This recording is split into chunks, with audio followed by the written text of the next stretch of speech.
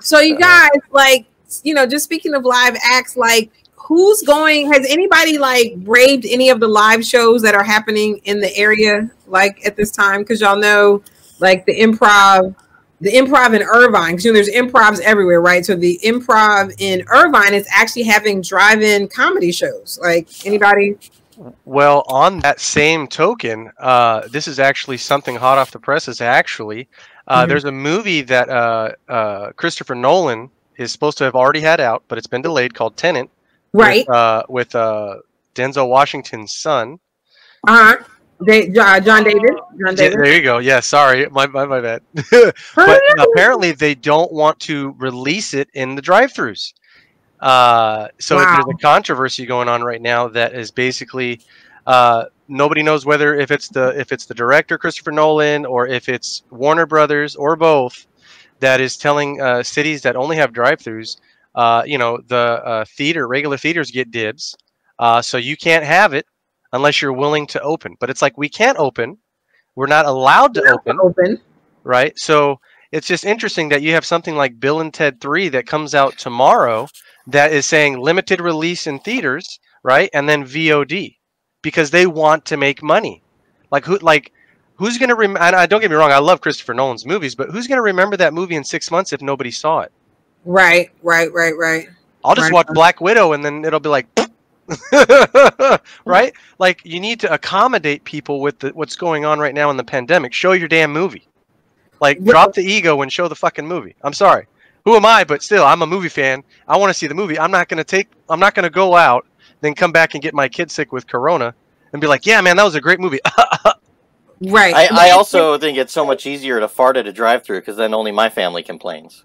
That makes sense. Yeah, we get that. So, like, AMC theaters are actually like opening with 15-cent tickets. Like, that's, I think they open, like, they're trying to entice. But I would rather go for, as Dan mentioned, the trap car situation, and be stuck in there than to potentially, be in a theater, Stefan, like you said, and and I think it's interesting because I think it makes it tough for those of us who are creators, who doesn't want your property out in the larger screen, but by the same token, who's trying to risk their life? We're trying to do mail-in voting, all that. So I don't know, but I have to admit, like, I got to ask the question, what was the first thing I was going to do once quarantine was over? And for me, it's like run to a stage to do stand-up. So, I mean, we're all chomping at the bit, right?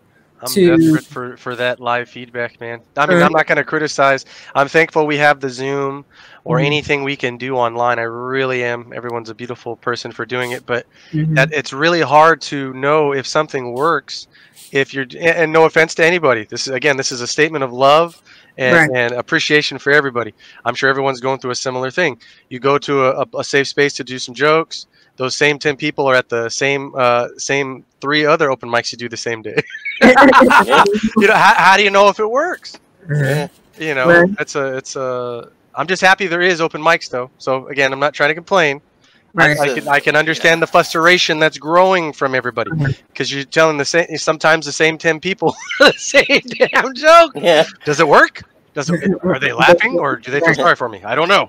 Is it the face? Is it only the face? Right. You even make a face. right. That's what we're all trying to figure out.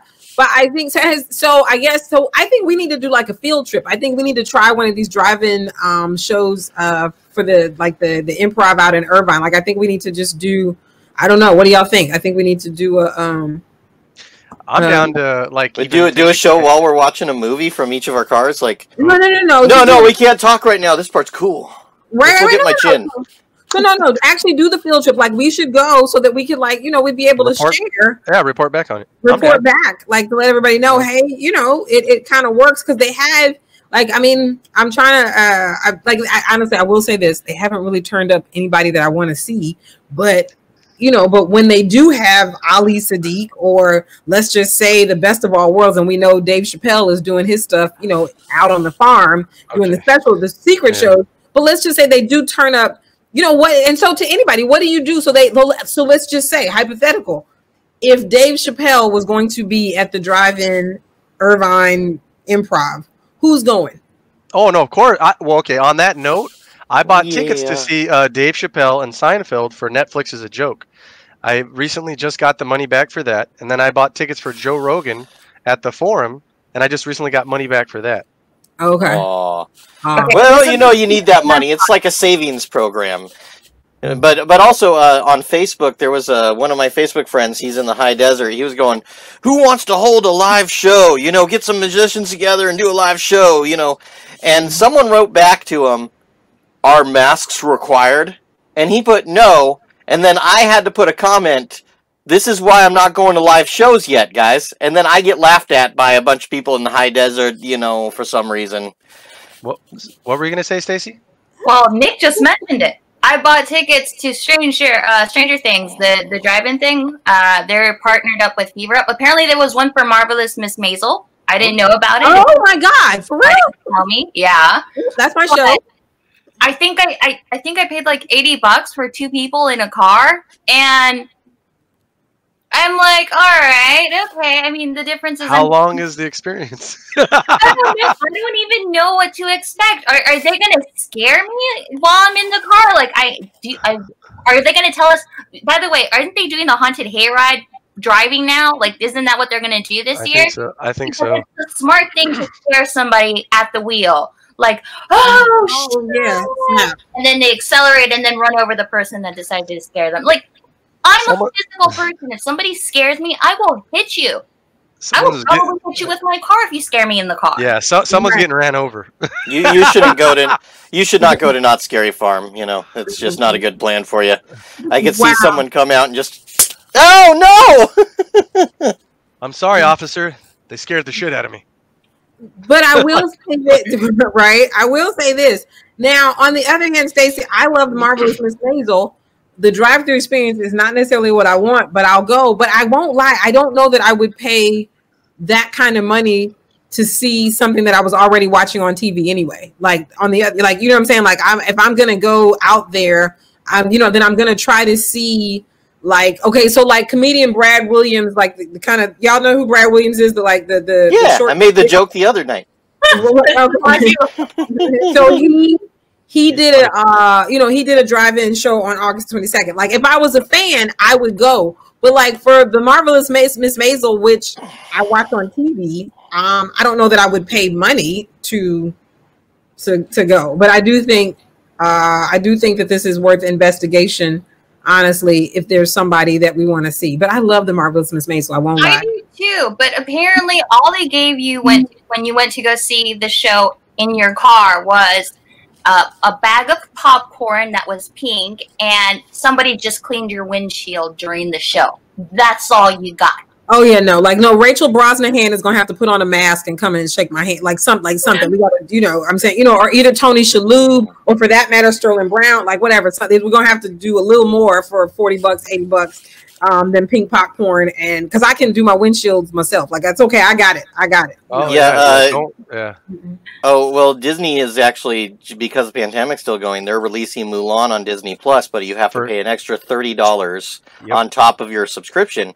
Some people are complaining, but think about it. How much do you pay to go to the movie theater with another person in California? $30. I'm a girl, nothing. Okay, well, is this a new Mulan? Is this this is the new one with Jet Li. Still, even so, Dan, but if you, unless again, $30 means that y'all gonna put some of those great chairs in here, some theater, I'm still sitting in my home, and it's here, and with all due respect to Mulan, if I didn't have to pay extra for Hamilton, with honest to God, if someone said you're gonna have to throw an extra $20 on it to see Hamilton, I probably would have done that because it was the Broadway, with Lynn, with Leslie, with Oak Tree, with Davi, you know what I'm saying? That I would have done. You got to think about it though. You got to think about it though. Like no one's going to make $200 million movies with streaming money.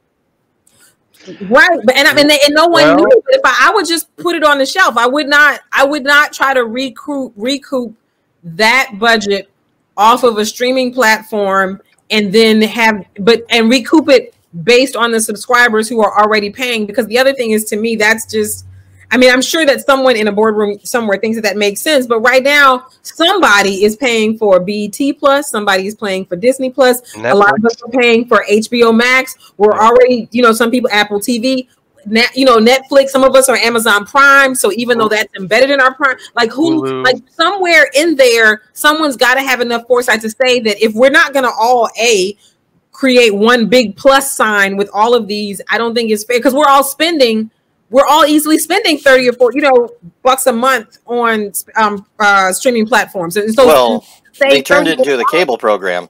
Well, say that again. They turned it into the same thing cable was doing to all of us.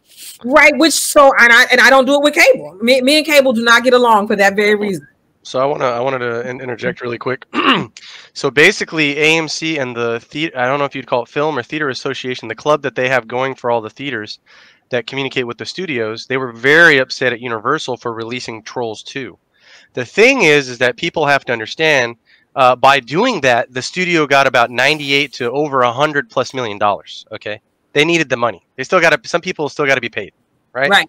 So I understand why they're doing it, but I agree with you on this too, Dana. If we're already paying for your service, then either two things have to happen. You're either giving us a discount because you already have our loyalty.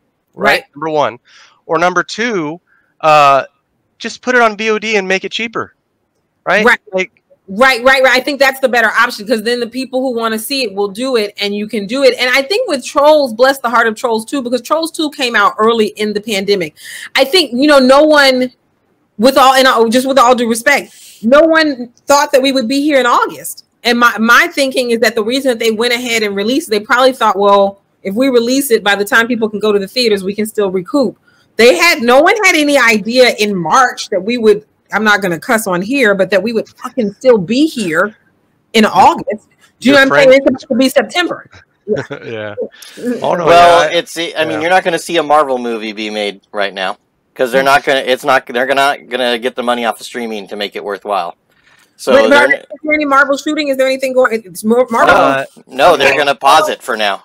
Yeah. I'm going to just say Disney, I think, is in a completely different category because Disney has diehard people. Yeah, Disney has people that pay $2,000 to go to their theme parks. They don't care. They keep raising the prices every year. They don't care. They're like, we're rich already, and people keep following us. Like we're untouchable, right? So I think it's going to be different, but luckily Disney does still have these things coming up, like Black Widow, WandaVision, which I'm actually really excited for.